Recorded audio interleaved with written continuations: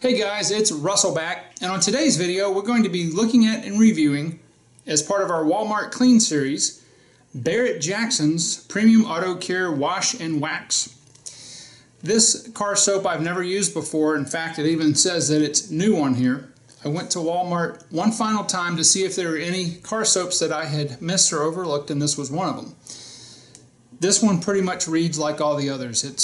The dilution ratio is 1 ounce per gallon of water. So what we're going to be doing is the same as we've done in all of our other tests. We're going to be using our MTM submachine gun style foam gun. We'll be using 2 ounces of our car soap and 10 ounces of warm water. Then we'll switch to our bucket test and use 3 ounces of our car soap to the bucket of water and see what kind of foamage we get and the performance we get in a hand wash. Again, besides the dilution ratio, it also says that, this is safe for all finishes, it's a premium car wash, blah, blah, blah. I've never used this. I'm going to find out exactly how it does with you guys, and hopefully it's going to do really good. So, enough talking. Let's go outside and get this test started.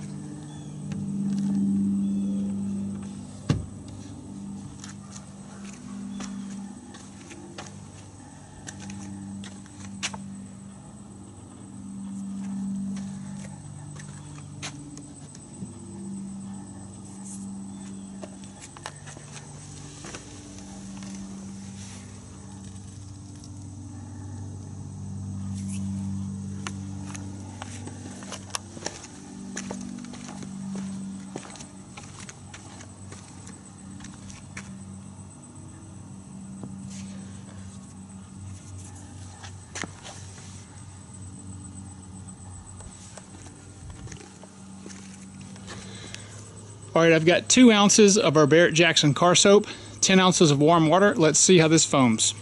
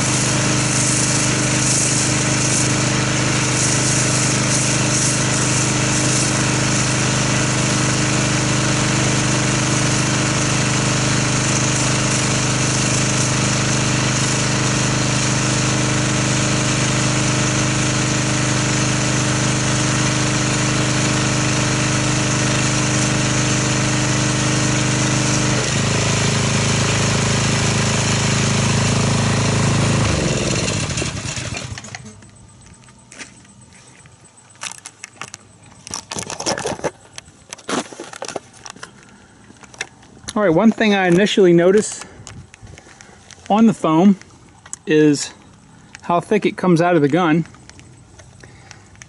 It has I would say, a very small to medium foam structure. There is a slight bit of lubrication that I do feel in the foam itself, but it's showing signs of being extremely runny already.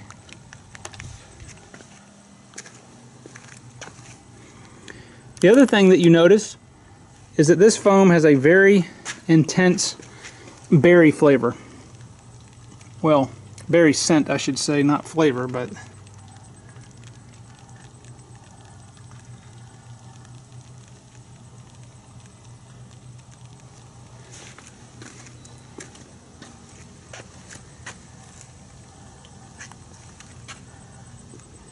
yeah, there's a slight bit of a breeze, but it's so intense that even though the wind's blowing it away from me, I'm still smelling it. So we're going to let this sit about 6 minutes, come back and see how much of the foam that we've applied to the car is actually still here. Here we are 6 minutes later, and probably 85% of the side of the car, the horizontal surface, or the vertical surface on the sun side is almost completely gone.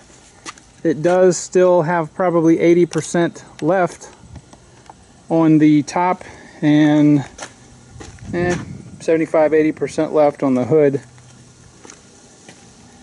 Yeah, this stuff gets pretty runny. Even on the shade side, it's about the same, so I don't think the sun has that much to do with it. Okay, so next I'm going to go ahead and wash this off. Now, one of the things that this car soap says that you don't need to dry the car, it will sheet the water off. So let's go ahead and pressure wash this off and see what happens.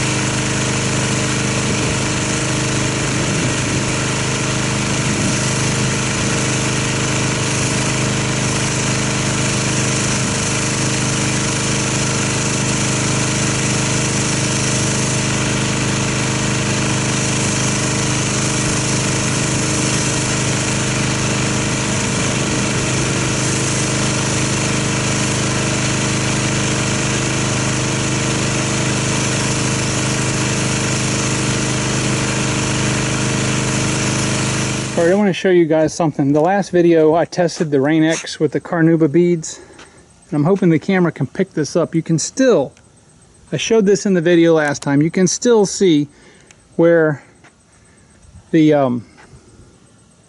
that junk got, well, it got embedded, but even if I'm bringing my hands across it, whatever those beads are, whatever that chemical that says it's supposed to be Carnauba wax, it is leaving a residue that's still on there.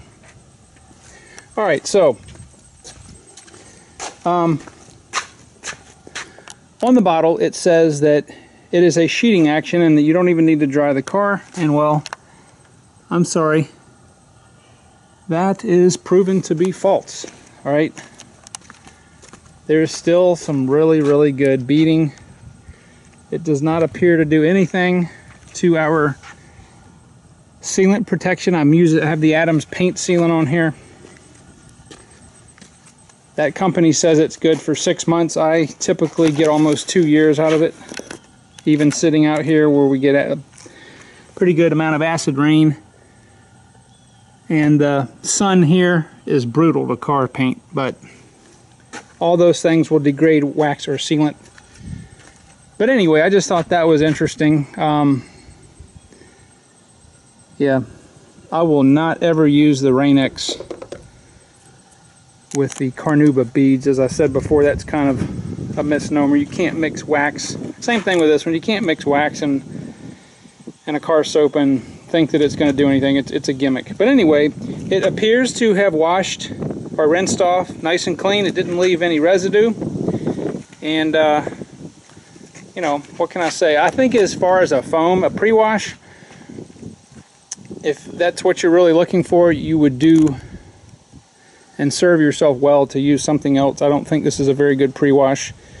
It doesn't sit on the surface long enough. I mean, 6 minutes, it needs to be minimum have a 50 to 70% retention rate, and that's just not, as you saw before, that's just not happening. So, but let's go ahead and get our bucket set up, and we'll see how this performs in a hand wash. I'm hopeful because there's a pretty good amount of lubrication that was actually in the foam, so I'm hoping that the bucket wash will have some good lubrication in the water. Okay, we're going to go ahead and do the bucket portion of our test with our Barrett Jackson wash and wax. The first thing you'll notice is that the car soap is very viscous, means it's very thick. It has a very, very intense berry scent to it. So we're going to go ahead and put 3 ounces in our bucket.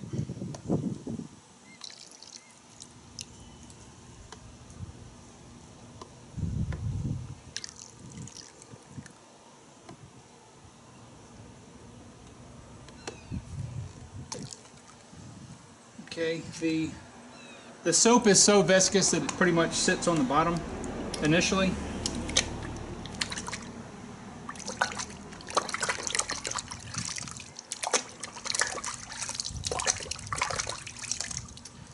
And there is a mild bit of slickness even before we've agitated the mixture here, which is a good thing. And you can smell the scent. So if you're into car soaps that have a really good scent to them, you probably will enjoy this one. Let me get the pressure washer and we'll agitate this.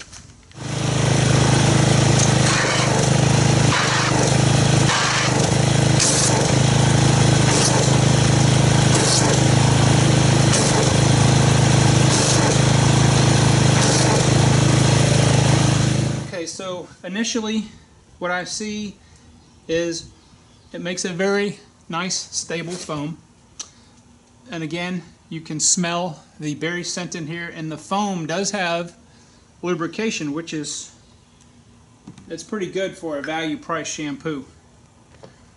The water itself has a lot of lubrication. It is very, very oily feeling, if that makes sense, which is really good. This will protect your car when you're actually washing it, when you're actually touching it. Now what I'm going to do is I'm going to use 4 or 5 wash mitts, and I'm going to have to explain this every time. The reason I don't use the 2-bucket method is because once I do a section of the car, I'll flip the mitt over to another section, and then I'll discard that mitt to be washed in the washing machine, and I'll get a fresh mitt, and that way we will never take a dirty mitt and put it back in the wash water. Even if you take a rinse bucket with a grit guard, you can't get all the dirt and the grit out. It's impossible. Okay, part of the reason that it has such a long nap on it is to hold the grit in there, and that's how you get scratches and swirls in your paint. So this water will stay pristine clean, and I'm going to go ahead and show you how this cleans right now.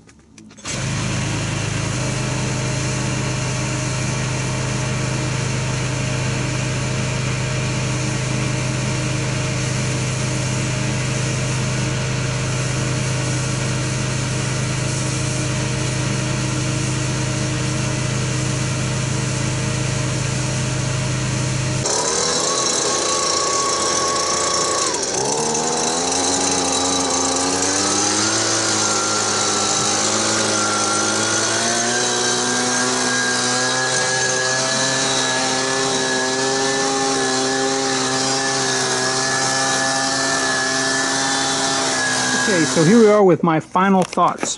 You guys probably saw me do something that I haven't done in any of the other videos, and that was using the leaf blower to blow the water off. And the reason is because on the back of this bottle it says that it will rinse water sheets off, so no towel drying needed. Well, that didn't really happen, and I was trying to help it a little bit. But I got to tell you, as far as a pre-wash, as a foam, I'm going to say this is just middle of the road. Okay, this soap is no better than much of the middle of the road ones. But as a hand wash, I'm going to tell you guys, I'm really happy that I can say this. This stuff is awesome. It's unfortunate that you can't feel what I'm feeling on the car when I'm doing these tests. The amount of slickness that was suspended in the water, in the wash water, was unbelievable. It's almost like somebody had added some Chemical Guys Wonder Wash in there. It just, the mitt glided over, it produced a lot of suds. You guys saw that. This stuff in a hand wash is really, really, really good.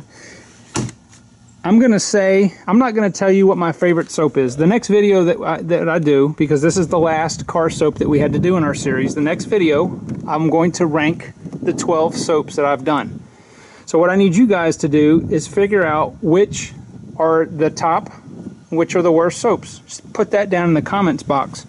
But I'm going to tell you something. I am going to put a link to this, if I can find it on Amazon, to where if you guys aren't near Walmart, you can get that. If you're a Prime member, you can probably get it for free.